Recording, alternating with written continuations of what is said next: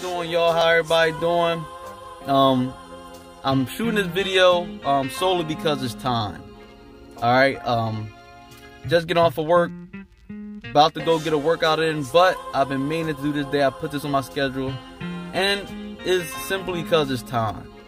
We're sharing a lot about the Bible, sharing a lot about questions about the Bible, sharing a lot about things people might not know about. I decided to share this because, hey, I mean, this is one of the things that that I like to do, and also just to make it relevant to anybody. Am I qualified to do this? Yes, I have a minor in biblical studies. Definitely been, studying the Bible for a long time. I come from a well-established Christian-based family. So what I'm going to share with y'all today is simple as this, okay? And I'm going to share just the basic. First, before we get into the Bible, I'm just going to share the meaning of the word Bible. The Bible stands for, if you ever seen the acronyms, some of you guys don't know, some of you guys know. The Bible, some people say it stands for basic instructions before leaving earth. So today I just want to tackle what I call the two complementary depositions. Before we even get deep into the Bible, before we even open up topics, I want to talk about two complementary dispositions, what I call it. And what I mean by that is, in life, in the world, in the universe, whatever you want to call it, there is always a two-way go. It's one form of energy goes this way, and another form of energy goes that way. Or it's two things that are completely opposite that goes together, if you guys can understand. So what I'm talking about is, let's go. We have up, for example, we have up and we have down. We have left and we have right. We have hot, we have cold, we have big, we have small, we have right, we have wrong, we have the truth, we have the lie. You can go on and find these two complementary dispositions, okay? They complement each other, but they are completely opposite.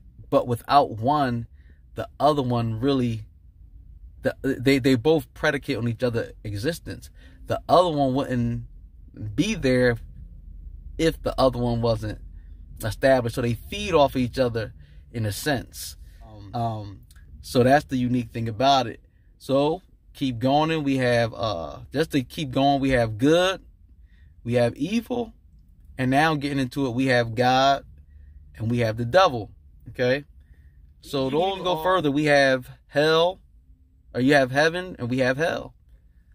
So, two complementary dispositions, two things that's opposite of each other, but coexist because of each other as well. And when we dive into this, I understand that everybody might not be Christian, everybody might not be a believer, everybody might not be rooted on the faith. Why am I sharing this? I'm sharing this because this may be able to help somebody. I know this book can change people, and it changed myself in a lot of different ways, and it still is changing. So change don't happen overnight. Change is a process, and this the Bible can lead you through a process of being able to change, and going through changes that you never even through, but not through your own strength, through the power of God. So with that being said, I'm sharing this because for those people that may not believe in anything, for those people that may be curious about the Bible, and those people might be soul searching, I'm sharing this for y'all. If you are not a believer, or you don't believe or anything, then absolutely this channel, or it might not be for you. It might not be, you might not find this helpful, useful, or informational. But if you are a believer, then you will find a lot of this stuff fascinating just as well. It might change your life just the way it changed mine. And the Bible will give you peace. It will give you understanding. So even with all this chaos and stuff that we're going through today, you will find peace. People in life, we tend to try to control everything on our own. We go to work, we make our money, we try to plan different parts of our life to be a certain way. And sometimes that might not always be the case. But when you understand that we are in control into a certain degree of life. We do have free will, and we are in control of to a certain degree, but there's the things in life that are uncontrollable. And I always say this, sometimes life can be very, very unpredictable, and life is unpredictable. That's why when we wake up the next day, we never know what's going to happen. There's two things for certain, okay? There's life and there's death. You have a born date, you have a death date. Complementary dispositions. Two things that exist and that predicate off of each other's existence. But at the same time, the question is, we have to figure out what happens and what will happen to us when we die. The fact is, God and the devil had a relationship that was a close relationship, and it ended up in a different type of manner. So, make a long story short, how does that fall into play with our lives? That's the question I'm going to answer you. Because God and the devil are actually in competition, are competing, as you would say, over us. It's like being in, you ever see parents that get divorced in a way? Kids in the middle of a relationship. We are the children in the relationship. In the Bible, actually reference us as being child of God. We are in the middle of this, maybe this endless beef, this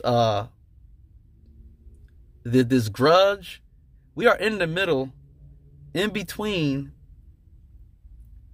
something that partake a long time ago before we even exist. And we are stuck in the middle of this endless feud, beef competition between God and the devil. So if you can wrap your mind about that, around that, then we will get somewhere. Okay? I could be able to open up the Bible and start sharing more to you. I will be sharing a lot, but just remember that that's the beginning. We are stuck in this endless battle between God and the devil, and we have to make decisions. We have to make a decision on what side we on, and you can't change overnight. God don't want you to be perfect, but it's some things that the biggest thing is deciding. And you know, some people, we wake up every day, sometimes we don't even acknowledge God. We think we got everything done on our own, and that's not the case. You get to a point where you realize some people are still, whether you become successful, make a lot of money, or you poor and you struggle your life, it comes to a point where, will you find peace at any of them points? Because there's people that made a lot of money and that were successful that didn't find peace. And there's people that struggled and was poor that actually did find peace. So I'm going to share this scripture talking about the peace of God. And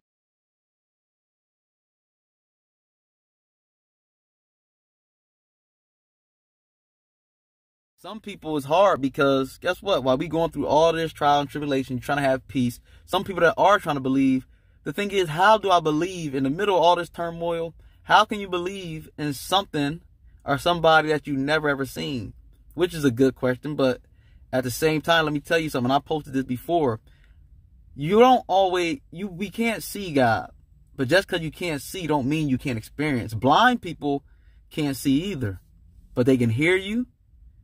Okay, they can feel you, and just because you can't see God don't mean you can't experience God. Is a difference.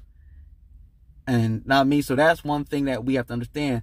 But it also comes with searching for God. And I'm going to teach us how to reach out to God, how to search for God. But before we even get to them stages, there's a lot of other things I'm going to share with you guys. So the question is, why is God relevant? What's the purpose of even worshiping God? What's the purpose of all this? Okay. Well, in the Bible, have you noticed, the reason why people prayed to God wasn't only the poor, the oppressed, but He always made the impossible possible. But yeah, so in the Bible, God always, when you study the Bible, God always made the impossible possible. He always made the impossible possible. The question is, like I said, everybody, regardless of what happens in life, we will die. That's a promise. Death is a promise. We all have an expiration date. The thing is, where are we going to go? And then when we get there, right? Once we go and we meet God, do you think God is going to want to know? Do you think everything you accomplish, your accolades, whether you play sports, your trophies, whether you was an actor, your Grammys, whether you're an artist, your platinum records, or, I mean, even if you're a business person, do you think anything and that do you think that matters to God? Do you think God is going to ask you about all the profit you made? Do you think God is concerned about all your accolades and everything you accomplish, all your accomplishment? So when we see God, God won't be concerned about all our accomplishments, all our accolades, all our trophies. He's probably more not, because none of that, according to the Bible, according to the Word of God, none of that matters in the kingdom of heaven. And I'm here to teach what actually does matter. And when you find out what actually does matter, it will give you peace. If you want to know more, if you like this message, like, comment, and subscribe. Other than that, man, that's my time. Be blessed. Have a good day. You know what I mean? Strive to always get better. No, nobody's perfect. Not even myself. I'm just a messenger sharing. I'm qualified to share, and it is time to share. Y'all have a blessed day.